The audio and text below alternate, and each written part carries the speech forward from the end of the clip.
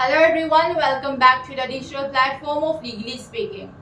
In today's news story, we would like to inform our viewers that the National Green Tribunal, in short NGT, has directed the Member Secretary of the National Capital Region Planning Board to make a decision within 2 months concerning a complaint about alleged unauthorized construction within the Sahibabad drain buffer zone.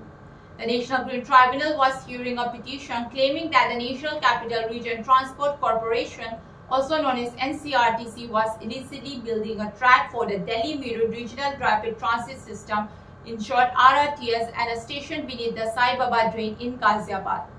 The petition contended that this unauthorized construction within the drain's buffer zone had significantly altered the course of the drain on the Vaishali and Vasundhara sites.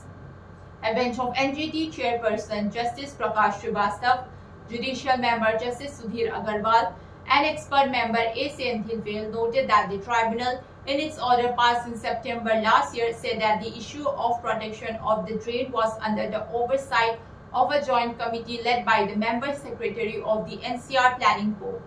Therefore, the complaint should first be addressed by the committee. The bench, however, noted that the previous order did not specify a time frame for reviewing the petitioner's grievance. It further pointed out that it was difficult to draw any concrete conclusion from the materials provided with the petition, suggesting that the allegation should be more appropriately assessed by the Member Secretary. So that's the story for today. For more legal news, please stay tuned to our channel.